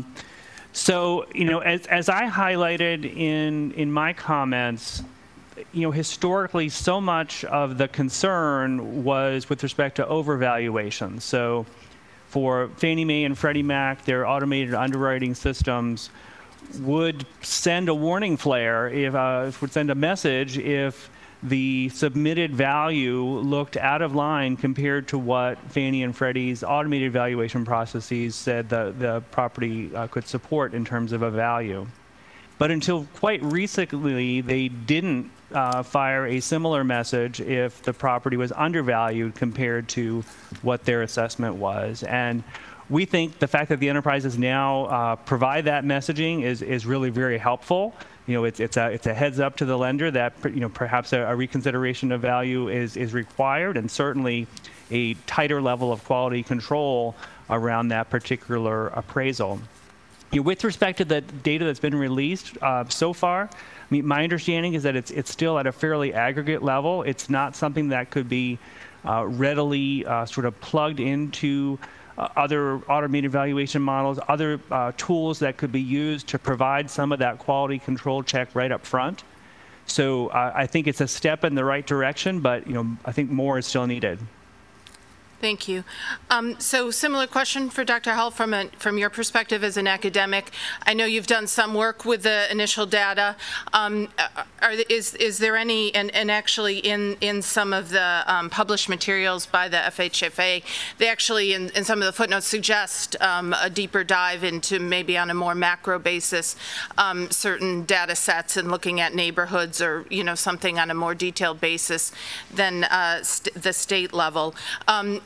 Can you talk, is there any additional research you're looking at with the existing data, or you also talked about some areas you would like to see some more data being publicly available?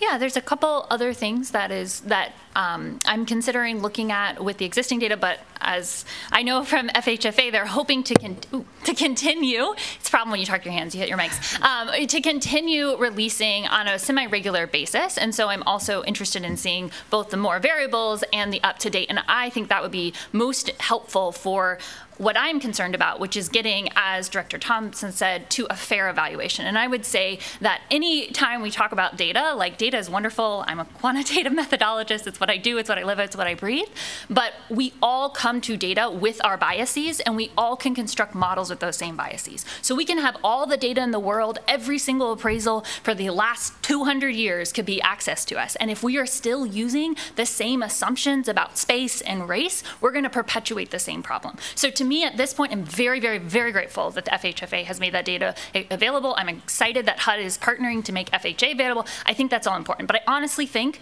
even though I'm a scholar, even though I'm a researcher, that is not the most important thing here, as much as shifting our fundamental understanding about how we think about evaluating property and ensuring that how we use the data and how we use the resources we have are actually going to get us to a fair evaluation moving forward. Okay. Thank you. And then just finally, from a consumer's perspective, for the Austins, you talked about the need for additional awareness that there is this process for being able to reevaluate the appraised value. Is there anything else that you can think of? I think many of us work with data and mortgage information all the time, and even so, I would probably, as a homeowner, be challenged in, taking an initial look at what's currently out there with the FHFA data and being used it to support, your own case as far as, over or undervalue and the accuracy. So, do you have any additional thoughts about tools or things that could be developed for consumer use? Maybe based on or relying on some of the data that's now for the first time available that would be useful to consumers in, basically supporting that initial thought of the looking at your appraisal and it not coming up with the value that you know based on your knowledge of the market. So, maybe something that would need to be developed or a tool that would be accessible. That's pretty challenging on multiple levels. One, because you would have to be privy to the information, and so then how do you get that information? It's just that we live in a small community. Even though we had the information, we still got a low appraisal.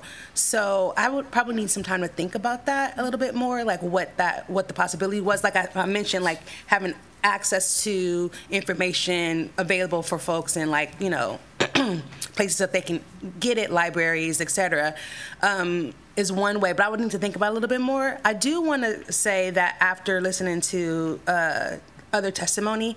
As an educator, I think I would also add that I think that maybe we need to go to the drawing board of how appraisers are educated as a way to, move the needle, because, the data is just as good as you put in. So if the data that we put in is perpetuating bias, then we're going to get bad information out of that system. So I'm going to think a little bit more on your first question, but I think I'll think more about that. Yeah, no, I think it's, as certainly come out in this hearing and just with all the other work, it's a complex issue that there's different pieces to the puzzle. So, definitely we would want to know about potential tools or education or things that especially consumer focused that would help the overall process be fair and accurate and credible. Thank you. Thank you. Next, we have Deputy Comptroller Thomas. Thanks, Chair Martinez. First, I would like to thank everyone on behalf of our agency, the witnesses, the ASC staff, ASC board members, and the CFPB for hosting or bringing together the first ASC public hearing and on such an important topic here. The subjects of appraisal bias and racial inequity are important topics and ones that we are hearing and seeing occur more frequently within the banking industry and the lending process. Racial and ethnic biases have no place in the appraisal process or the overall lending function. The OCC, along with bankers and other federal governments, have been working on several different initiatives. One was mentioned earlier, the PAVE, and a second one, which is our own internal initiative, which is Project REACH, which stands for Roundtable for Economic Access and Change, to try to address some of the issues within the home ownership area, in particular appraisals and reconsideration of value.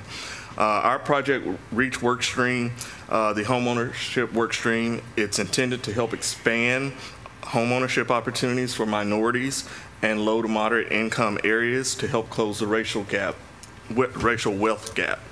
As an agency, the OCC is committed to using our supervisory authority to advance racial equity consistent with the mission of our agency and ensuring OCC-regulated institutions provide fair access to financial services and treat customers or consumers fairly in the process.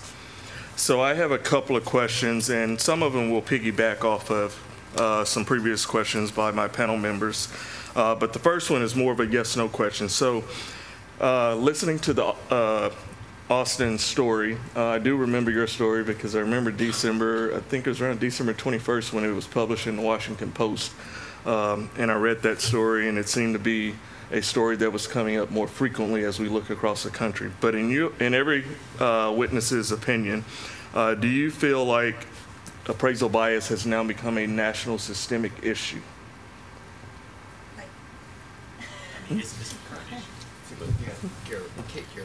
I don't think now. I think it has been since European settlers landed on this continent. Okay, thank you. So I want to touch a little bit on, you all brought up the transparency, the Austins and the reconsideration of value process. I know in many cases, most individuals do not know there is an option to do that. I would like to ask you, do you think regulation should be implemented that will require banks to, one, transparently communicate that there is a reconsideration of value process, two, to track the information and the results? Do you think that regulation should be implemented for that?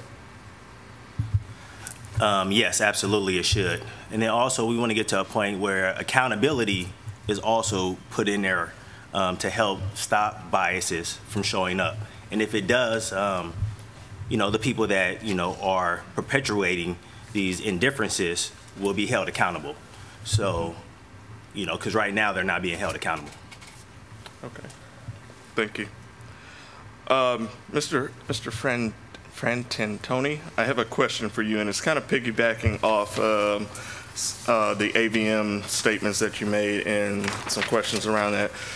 When we look at the lending process, AVMs are becoming more frequent, and then other technology is being introduced into the process more frequently now. But as what was mentioned earlier, how do we come up with mitigants within use of technology to reduce appraisal bias and inequity, particularly when you look at the data that's fed into AVMs? It's coming from sales comps, which we are now discussing. It has some subjectivity to it and may not be what we would call clean data. Yeah, no, it's a really important question.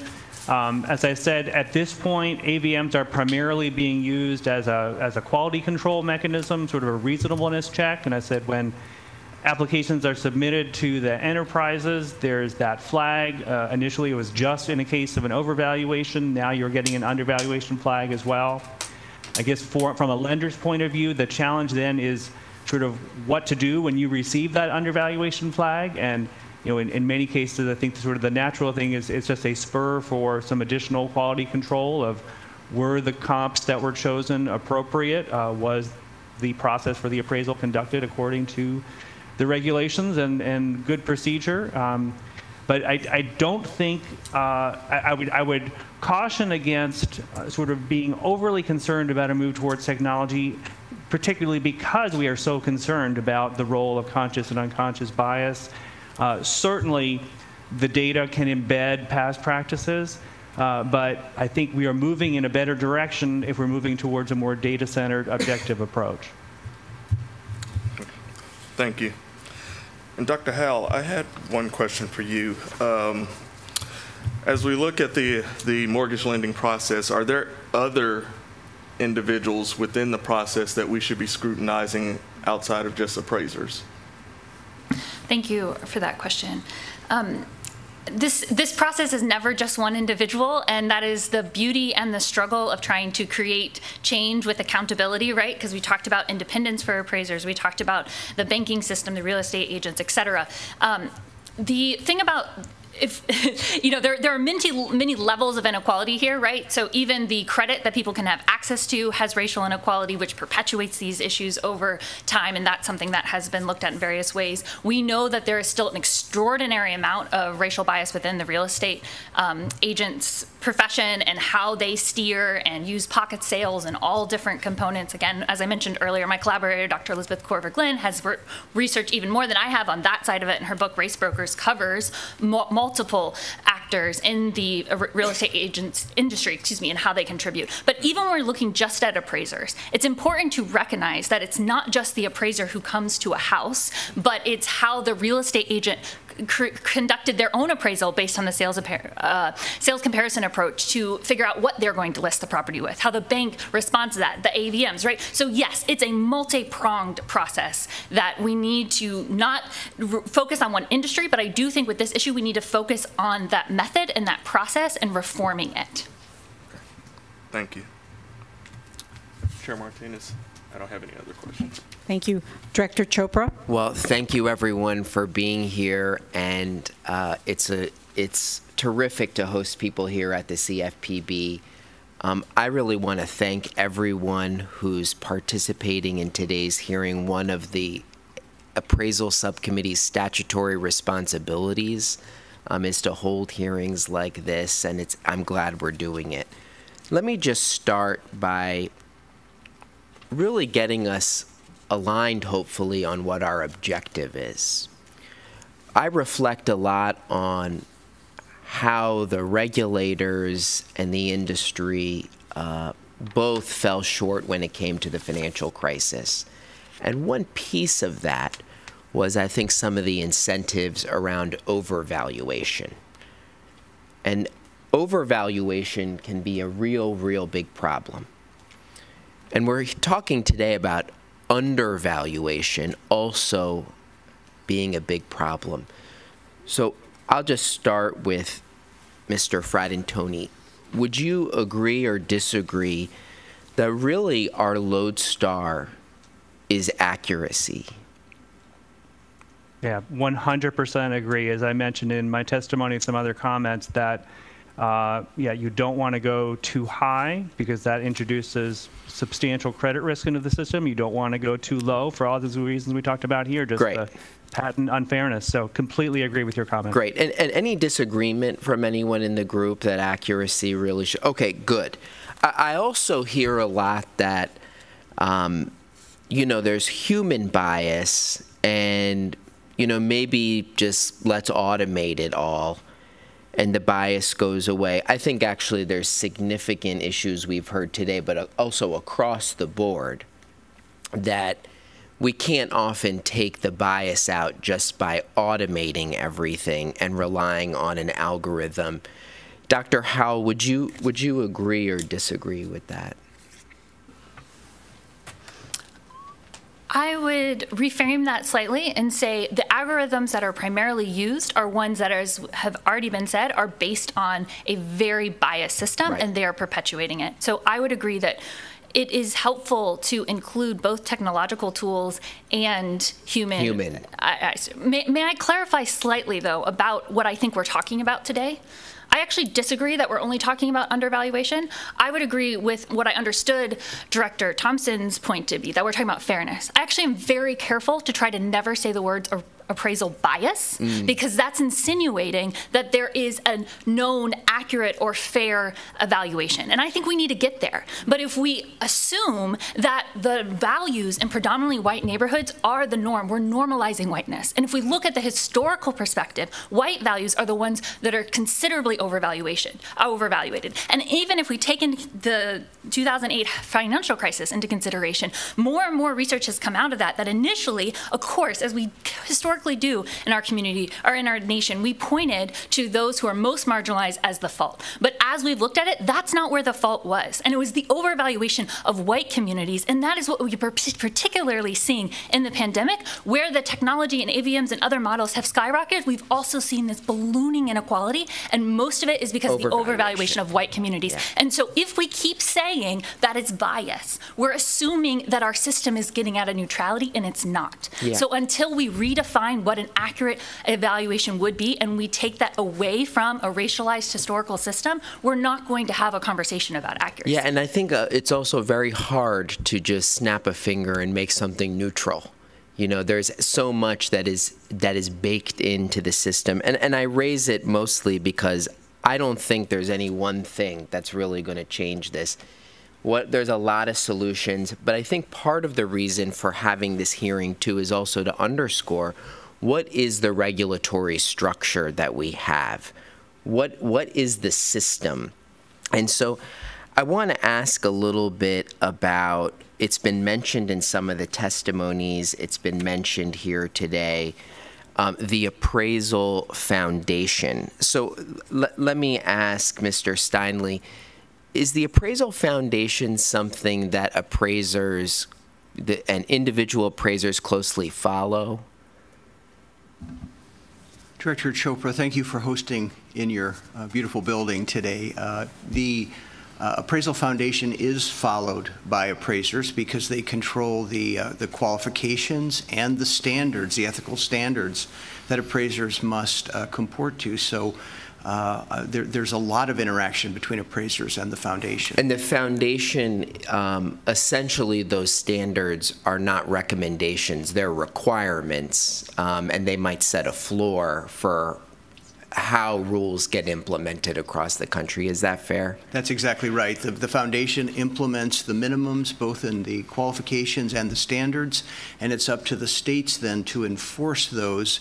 Some states go a little higher than the minimums, but it is the states that do that. And do individual appraisers, do they pay fees to the Appraisal Foundation?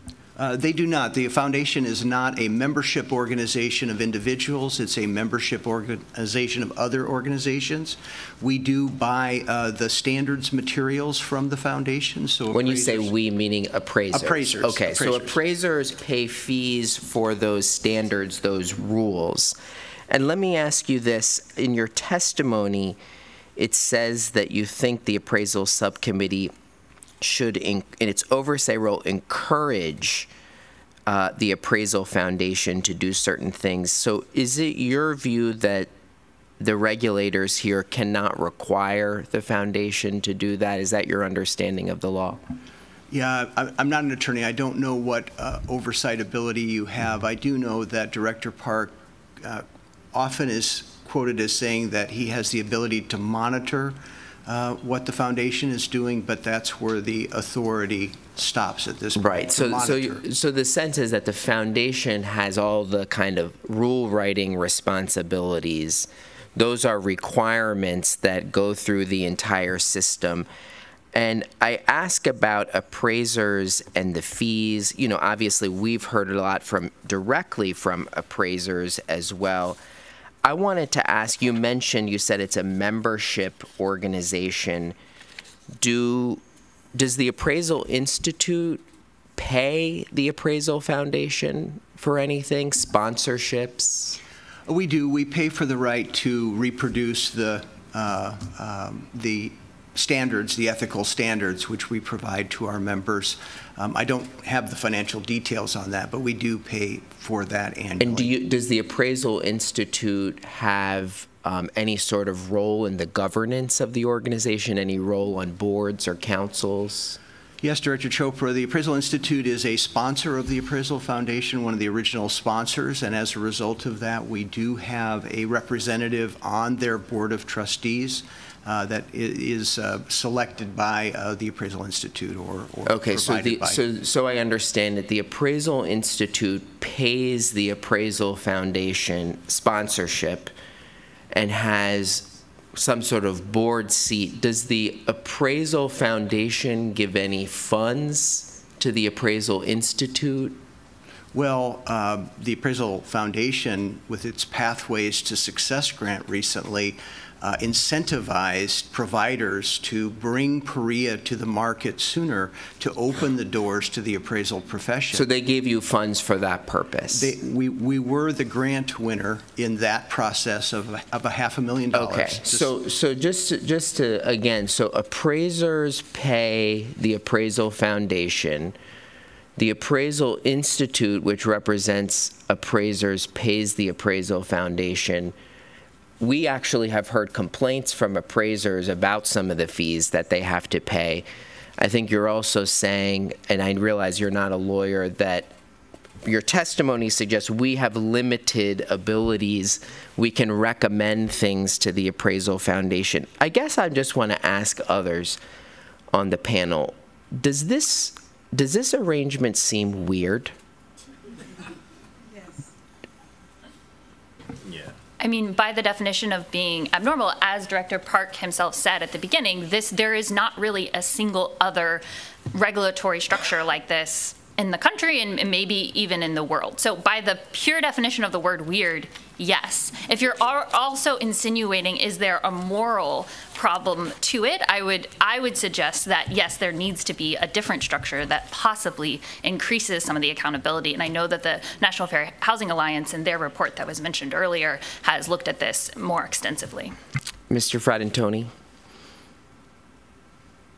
Yeah, Director Chopra, as I mentioned in my testimony, MBA would support reforms which would lead to more independent oversight of appraisers. So I think that gets to your question. Yeah, and I guess I raise it because I think not many people really understand how this Byzantine system works. And I think it is something we really need to think about whether it's appropriate for this type of fee structure and for there to be payments, including related to governance. I think that raises just a lot of questions for the subcommittee, I think for the regulators, and potentially for future hearings. Thank you. And at this point, I'm going to close our hearing. And on behalf of the ASC board, I want to thank ASC staff, ASC member agency staff who helped plan and facilitate the hearing. A special thank you to Secretary Fudge, all of the ASC representatives here today, and the outstanding witnesses. As a reminder, we will be accepting comments from the public on the topics discussed today until February 8th, 2023. You can submit a complaint or a comment by emailing appraisalbiashearing@asc.gov. You can find a recording of today's hearing at consumerfinance.gov/events. That concludes today's hearing. Thanks to everyone who came to the CFPB's headquarters or tuned in via live stream. Have a great afternoon.